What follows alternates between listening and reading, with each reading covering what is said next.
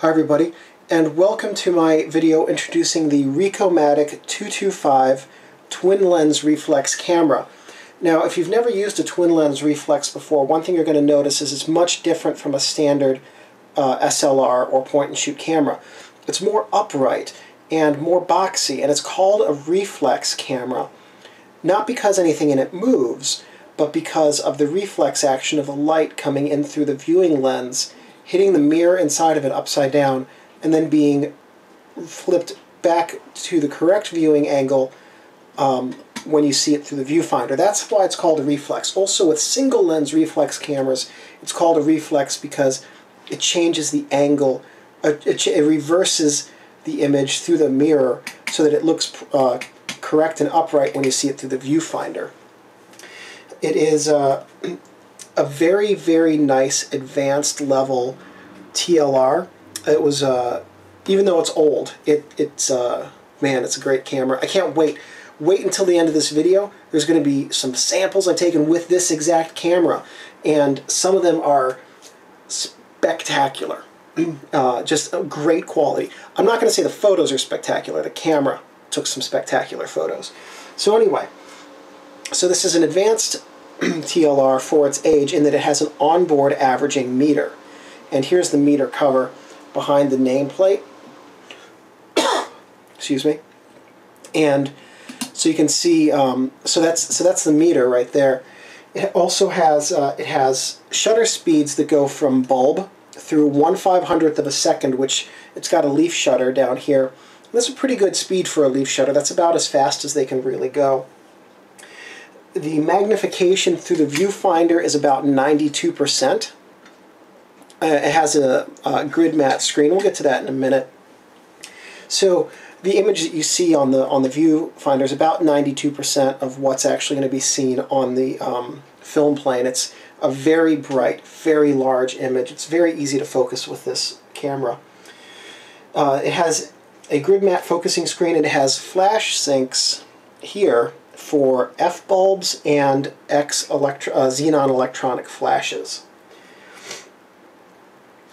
Ricoh, when they built this, it was, the research said it was intended for, everything I found in the research said that it was intended for entry to advanced level users. That's a ridiculous range for a camera, and no one does that anymore. Honestly, with as many bells and whistles as this has, it feels like a camera that was really meant for people who had some experience using twin lens reflex cameras. But with as intuitive as it is to use and with as accessible as all of the functions are, it's easy to pick up very quickly and feels like it's designed for somebody who's not really all that familiar with TLRs. So this could be that camera that everyone can use. It was produced by Ricoh Ricohmatic. My foreign language is awful. I'm from the Midwest, you'll have to forgive me. It was produced by Ricoh Ricohmatic, or Ricoh KK, as it was called before it was called Ricoh, in 1959. And what surprised me is that in all the research I did, the only thing I could find out about this production is that it was only made in 1959. I couldn't find anything that indicated that it was made before or after. And it also seemed that Ricoh changed models often. So the model before this, some of the later ones would have things in common with this one. And then the model before that would have things in common with that model. And it would change throughout the production run. It sounded sort of like something that would drive most manufacturers just crazy today. But it was produced in Japan, and it was preceded by numerous Ricoh Diacords. Diacord is a conjunction. A conjunction is not the right word, and I have a master's in English, I should know this, but it's a shortening of a word, and it's short for diamond and whatever cord. There's not a cord with like Rollei cord and things like that. Cord was used to indicate a level of camera. So the Diacords were good cameras, and they were this was preceded directly by the Ricoh Diacord-G. So this followed the Diacord-G. Interestingly, Ricoh called them chords, which is what Rollei and the others used to indicate their mid-level TLRs. But the chord cameras that Ricoh was producing were as good as the flex level TLRs. So if you've seen my Rollei old standard video, the Rollei Flex was the top end of that that Rollei was making for TLRs. There's also a Rollei chord, which was somewhere in the middle. These Ricoh chords, or Diacords rather, were as good as the Rollei Flexes and the other ones like that. It was produced concurrently with Ricoh's 35mm rangefinders and 16mm compact cameras, as well as some other camera formats that Ricoh was producing at the time. But it was the only 120 TLR that was produced at the time, for the year that Ricoh produced it. It was followed by the Ricoh Auto 66, and then no others. This was the second to last TLR that Ricoh produced before they stopped producing TLR cameras. So you can follow along now. We're going to go through and we're going to take a look at the features of this camera, what everything is. A little bit later in the video we'll talk about how to use some of the features as well. So we're going to start with the camera's top up here. I'm sorry, we're going to start with the camera's top. And what we have here is the viewfinder cover. So we're going to lift this up and you can see inside there's a viewfinder. And tilt it around, see if we can get something actually. There we go. You can kind of see. There's the one of the studio lights. That's anyway. So you can see inside there's a focusing grid and the focusing mat, and you can see it's got the grid lines on it. The grid lines are both to help you focus and align the image, but there's also a central box. That central box represents the area of the image covered by 35mm frames for when a 35mm film cartridge is put in this. I don't have the adapter for it, but this camera has a built-in function in some of the switches to use 35mm film. Now this this viewfinder cover itself is pretty great. You can see there's a little hole on the back here. Maybe you can't. Let's see. There we go. You can see the little hole in the back. If you flip down the front like that and then look through the back, that's your speed finder, and that helps you align if you want to take a quick shot like at a sporting event or something like that. And to close the front you just do that with the lens. You can also see there's a magnifying glass here which allows you to do very, very fine focusing on the focusing grid. The size and the brightness of the grid combined with the magnifying glass allow very, very sharp pinpoint focusing that is, and a lot of TLRs have that feature, but it's very nice on this camera, and the lens supports the amount of focusing that this viewfinder can do, which is really great. It's got a phenomenal lens on it. There's also the serial number up here on the top. That's really it for the top. There's just not a whole lot on them, but that's just the way the TLRs are designed in general. On the camera's front,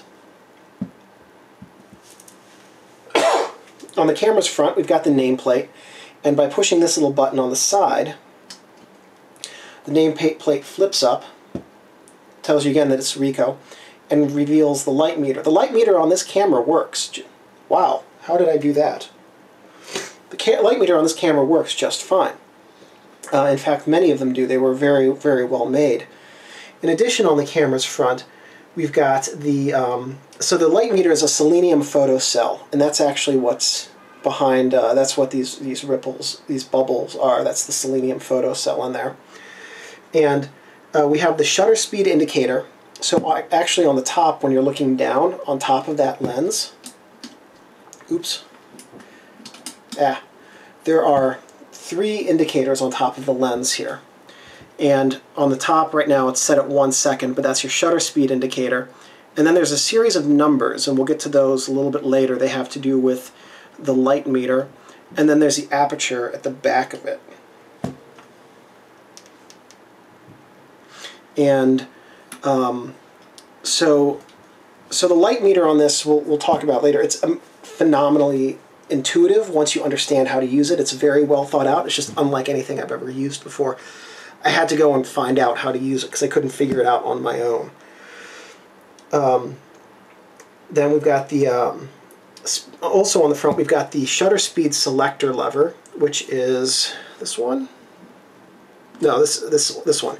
Here's the, so this one, when you're holding the camera with in your right hand, you select the shutter speed there. And got to make sure that you don't want to adjust the shutter speed after the shutter is already cocked. So I just triggered the shutter, and so this is how you adjust the shutter. And when you adjust the shutter, the aperture also changes. Watch the lever there on what's currently your right. So you can see as I adjust the shutter, the aperture is also being adjusted. Adjusting the aperture, however, does not adjust the shutter setting. So once you have the shutter set, the only way to change your exposure before taking it is with the aperture. You do not want to adjust the shutter after you've cocked it. And you cock the shutter by winding the crank. It's the only thing I really dislike about this camera.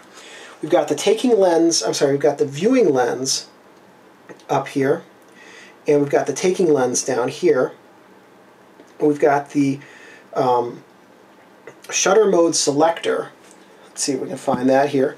Shutter mode selector down here on the bottom for V, X, and M. M stands for M-Sync, for flash sync. X stands for instantaneous electronic or xenon flash sync. And V stands for self-timer. So V, basically I always keep it in M or X. On this camera, this specific one, M tends to work a little bit better. One of the things about these old cameras is that they develop some quirks. This one's definitely got its share of quirks. It has the shutter on this is a Seikosha SLV. If you have a Seiko watch, same company. I have a Seikosha SLV shutter for my large format camera for my Calumet, and the Kaltar lens I have for that. It's amazing. I really have a lot of respect for the Seikosha shutters. I think they're really nice. Let's see, we also have the light meter dial. Oh yeah, light meter dial up there on the top. We'll talk about in a minute. Flash sync socket right over here. That's for the PC, for the electronic flashes. And then the distance scale. So on the bottom here, as you adjust your focus, there's a little indicator that tells you how far you're focusing from, if that makes any sense. So there's a little indicator that says right now I'm focused at 7 feet or slightly more than 2 meters. Okay. Alright, so going now to the camera back. Camera back is pretty Spartan. We've got a depth of field scale.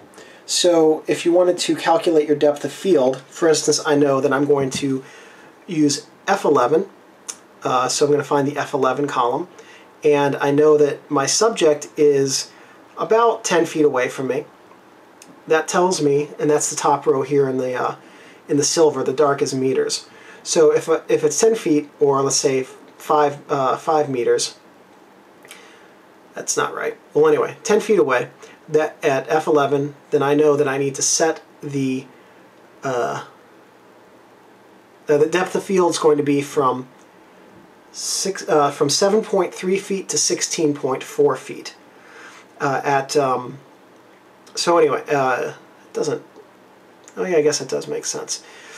Depth of field scales really, I never use them. I don't find them to be horribly useful.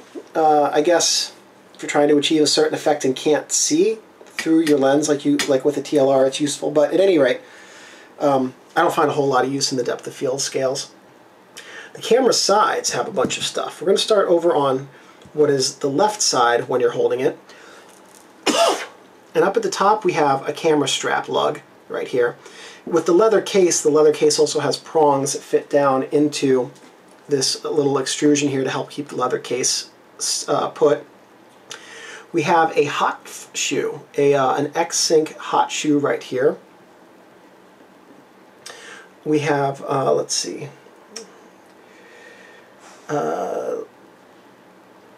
and I started on the wrong side according to my outline, so that's frustrating. So we're just going to go over here and do the other side. Okay, so we've got the strap lug right here. Then we've got the film rewind lever up here. And this doesn't work on my camera, actually. The exposure counter window up here. So this counts how many exposures that you've taken for 120. There's a dial around the film advance arm here. This counts how many exposures you've taken for 35mm if you've got that adapter in. There's a button right here. This is your double exposure button. So after you take a picture, if you push this downward, or in this case down and back, that will allow you to take a double exposure. You push this down and back, advance the film arm lever. The film doesn't advance, but it recocks the shutter, and then you can take a double exposure. The 35mm counter dial, like I just said, right around here. The film winding arm, which is this right here. So you advance the film 1 frame, and now I've also cocked the shutter. I'm going to trigger it in case I want to do anything with the shutter again. The now we go over to the other side, and we have the same thing, the strap lug, the flash hot shoe. This is your light meter assembly, and on the top is the film exposure index window. Then on the side here, this zebra stripe right above my thumb is the light value scale, and that works in conjunction with this dial here, and then there's a little knob on the side of the dial which allows you to change the settings, and that's the film value lever. And then down here we have the auto stop knob, and this has to do with the 35mm adapter. Since I don't have the 35mm adapter, I do not know how to use this.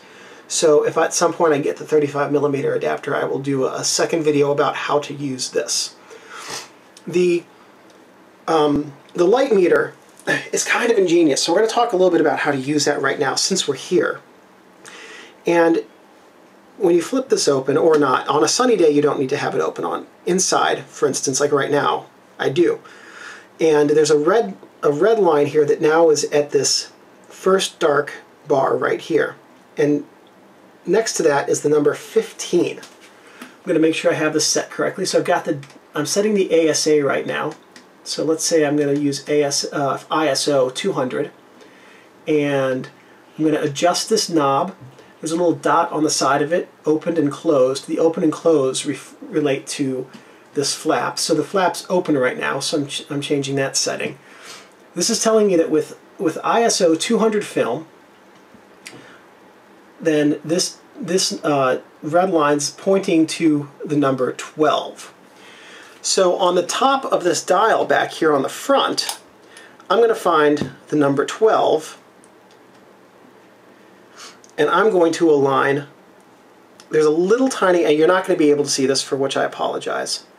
There's a little tiny yellow triangle next to the aperture setting. So I'm going to point that triangle at the number 12, and now any aperture and shutter speed combination that I set will be appropriate for the light level present. So if I change the shutter to 1/15, it says f11. If I change the shutter now to 1/60, it's at f5.6. And it allows the same amount of light onto the film. So that's how this works. Never in my life would have figured that out by myself. It's a great system, though. I have a ton of respect for the way that they put it together. I think it's a good way of thinking as well.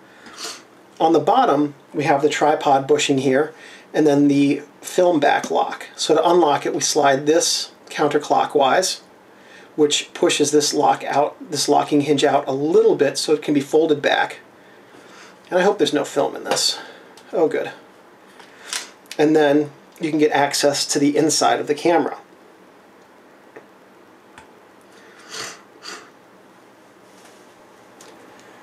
I read as I was researching this that the Ricohmatic 225 has the best best light baffling system inside the film body of any camera ever made. I don't know if that's true or not, but that is quite, inside of it, it has quite the film baffle setup. And so it has basically the same thing that we're familiar with from other TLRs. There's a film take-up spool down here, film loading spool or area right here. So you load your new film. I have a spool of paper with no film in it. So what I'm going to do is pull out that knob, pull the paper down, load it onto the take-up spool. There we go.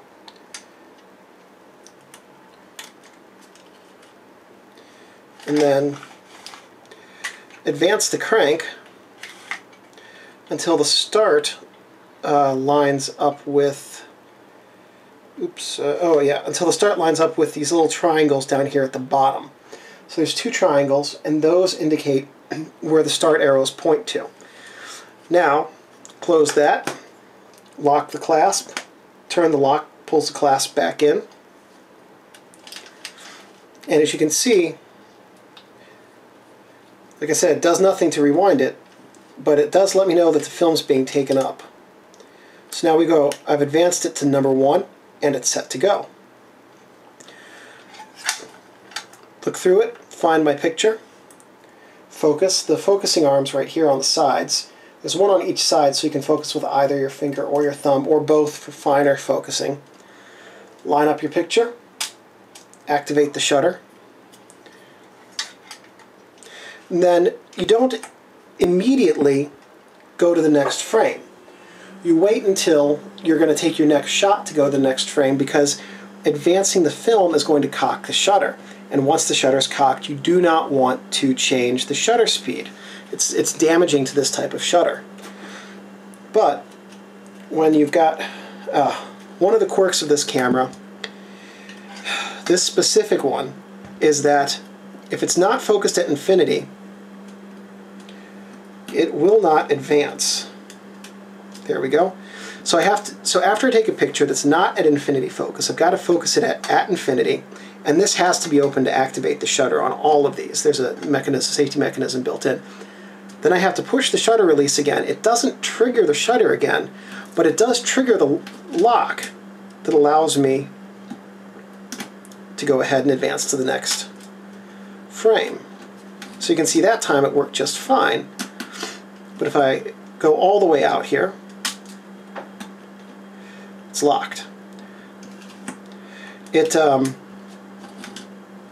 took me a day to figure that out, and man, I was freaking out and lost a whole bunch of pictures in the process of figuring that out, but I was really freaking out that I had dropped $110 on a camera that didn't work. At any rate, so that's one of this specific camera's quirks. If your camera's having flaws, who knows? Maybe it's not just this camera that it's unique to. At any rate, some notes on this camera: it has no batteries.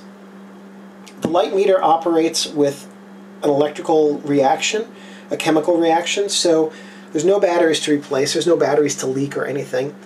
There's a very high-end model with that competed in quality with the Rollei Flexes of its time, but was substantially cheaper because it was Japanese made, and in the 50s the Japanese made products were much less expensive than the German and American made ones. So we've seen the so some other things about this. The viewing lens and the taking lens both have Bay 1 bayonet mount filter mounts. So there are different bayonet sizes for these. These use Bay 1. So if you have one of these and you want to know what size filters to get to it for it, there's also a macro close-up filter that has parallax correction. You put a piece on each side of this, but it's got one of each so that you can see through it with the macro close-up what you're focusing on, but also so you can get an idea of what of what the scene's going to look like. This camera does not meter through the top lens, so it meters through the behind the nameplate. So if you only want to get one filter set in Bay 1 and then just use it on the taking lens, you're absolutely able to do that. Personally, I don't see a reason to have two Bay 1 yellow filters and orange and red and whatever else when you're only going to be looking through one of them and taking with the other.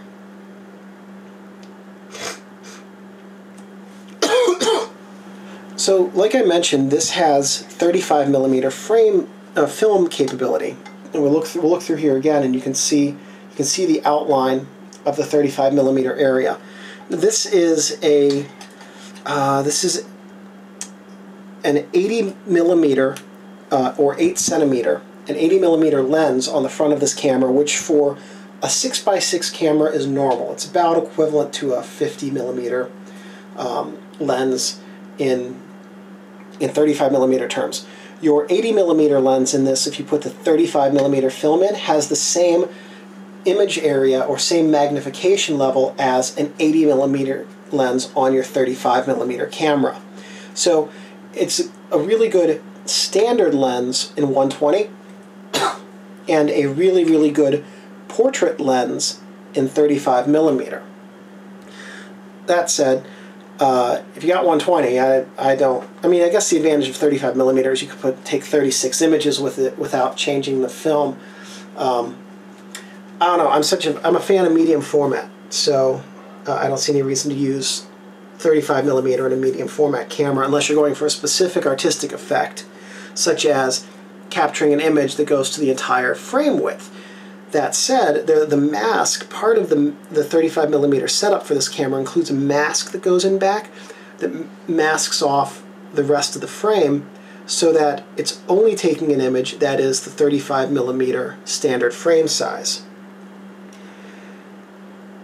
And that's it that I have for this camera. So stay tuned for some photos after this, but the last thing I'm going to mention before I go is don't leave this camera and your lenses in your car. It's a very, very precise instrument. It's very high-end. Leaving it in your car is a good way to let the heat or the cold ruin a very good camera that's still extremely usable. Don't store your camera in a plastic bag or closed container because it can develop fungus, which is another really good way to ruin a camera. Don't let your camera get wet. They're old. They're not weather sealed. And lastly, just remember that your camera is a precision tool, and it's very precise, and as long as you treat it with respect and care for it, it will continue to work for you for a long time. So if this video was helpful, please give me a thumbs up. That lets me know I'm on the right track. If you have any questions or comments, please leave them in the comments section, and I'll get to them as quickly as I can. I'm pretty good about getting back to them fairly quickly. You can subscribe to my channel as well, and then you'll know whenever I have another video coming out about cameras and photography and developing film and all the different things that are on my channel. And also, if you have a suggestion for a video, let me know. If I have the equipment and the know-how, I'm more than happy to film it for you. And the last thing I say before we go to the photos is thank you guys for watching.